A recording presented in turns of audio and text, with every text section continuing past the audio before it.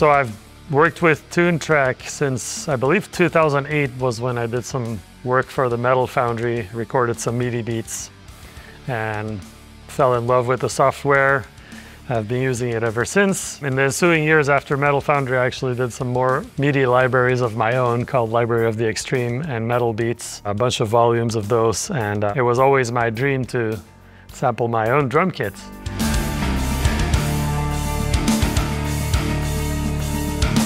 That's kind of my intention with this, is to really, during the recording, think of all those things, keep in mind how it's going to translate to the EZdrums when it's eventually used, so that it's going to be the most loyal transcription in a way of how I actually play.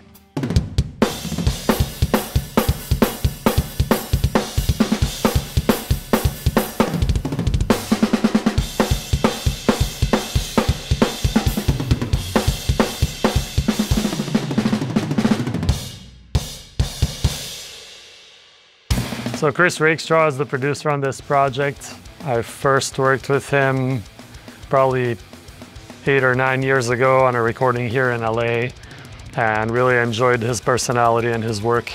He's an amazing producer and engineer. He also happened to work with Megadeth, not only in the studio, but also on the road. So he was an obvious choice to bring in here, since he's also a fan of the Toontrack software on top of that. I've been friends with Dirk for a good long while, and I think we've probably been talking with Toontrack for like 4 or 5 years about doing a sample pack. So when it finally came time to do this, it was extremely important to get it right, because there's been like years of buildup of conversation. Having zero noise floor was a massive thing for me. I didn't want to hear a single scratch, a single 60 cycle hum, nothing like that. So this had to be pristine audio the whole way. Here is just complete focus. We got to tune snares, change head, there was no rush. It was literally like, you want to work on a snare for 2 hours? Go ahead, no one's going to give you a hard time. And I think that's probably what attributes the most positive tone change on all of this stuff, is just being able to ring out every single drum, ring out every tom head, ring out every snare shell that you want to try.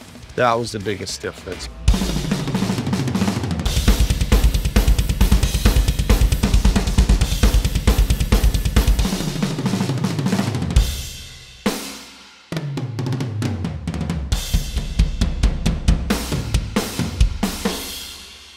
The intention of making this pack, for me, it's putting my own stamp on it, kind of like I did with the Libraries of the Extreme. When I realized how Superior Drummer and EZdrummer work, I was like, I can contribute some of my own flavor to this by kind of organizing it in a way that makes sense to me.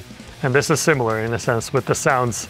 So a lot of these sounds are designed to work for the fast blast beats or the heavy rock things. If you do drum sounds that are too wide and open, they're never going to fit into a blast beat. They're never going to fit into like 180 BPM, 16 notes. And so I think that's important in the process to be aware of that. You know, now that this software has been around for so many years, there's a good view of what it's going to be in the end. All the way from the selection of the drums to the tuning to the way I treat all the miking. It's all with the idea of how does this fit up against guitars in a heavy rock environment.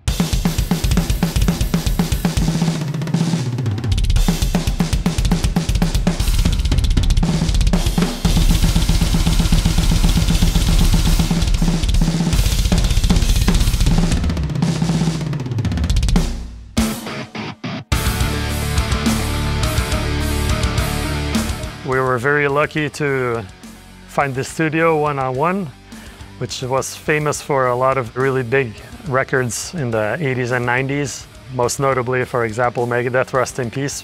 Thankfully, Dirk was able to find the studio that had such a significance in the history of, like, you know, great metal and rock records that I grew up listening to in the 90s. The studio was not available for many years because it became private. I didn't think it was still around, and then I kind of by chance found out that it's open again under new ownership and that it has been completely renovated. So that was the perfect occasion and exactly what we had been looking for to complete this project. So this room has amazing amounts of history, too much to mention. So many cool albums have been made here, and you know, when you check the sound here, you will know why. I mean, drums just sound ridiculous in here. You walk in, set up 2 mics, you're like, that's exactly what we heard on millions of records through my whole childhood. So I think that's the biggest thing for me.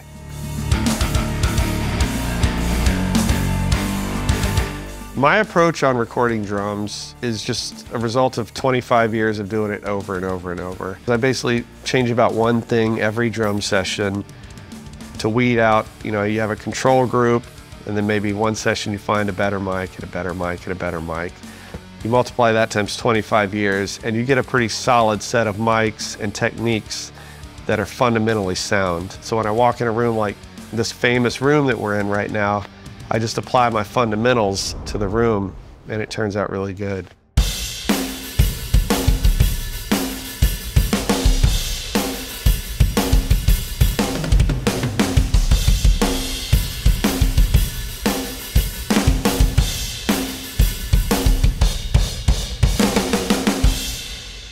The first drum kit I thought about sampling is obviously the one I use in my current band, Megadeth. It's a maple kit, which is kind of the classic metal configuration, if you will. Then we have a birch bubinga, which I've used in many years before then, and also in the studio. I played it with Soilwork on tour.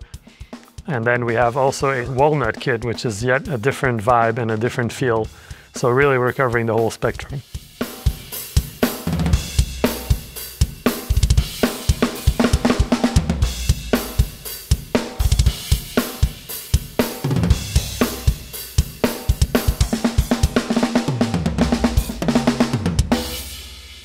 We really adhere to like the metal staples of the industry to have those in the pack, because you got to have those if you want it to be a useful pack. And once we had those done, then we kind of went outside the box. If something wasn't amazing, we chucked it. I don't like to do too much processing on the way in, because every time you change an EQ or add another compressor on this mic or that, you end up changing the phase a little bit on everything. And as soon as you start fiddling with phase, everything starts kind of falling apart. If I have to limit myself to, does the drum sound good? Yes or no? Does the player sound good? Yes or no? Is the tuning right? Yes or no? After we find out the source is good, then you have to pick the correct mic. I'm not going to put some muddy mic on a kick drum when I know I'm going to be playing 180 BPM. The less stuff you do during a drum session, the better.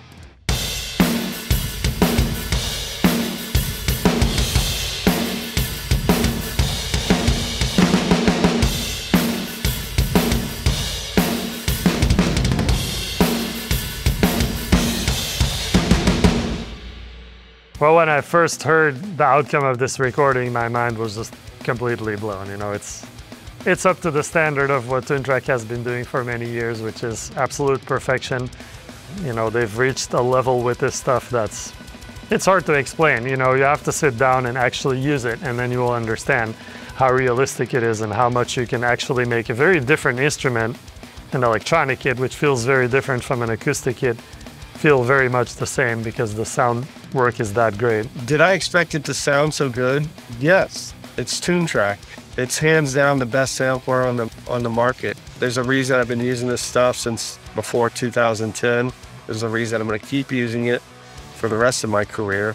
When I finally got to hear my sounds coming out of the plug-in, that's exactly what I heard at the session. It was that drummer in that room with that set of gear, that set of drums, perfect. I couldn't believe it was so perfect. I'm sure that having my own kits now in the software is going to be incredible feeling, you know.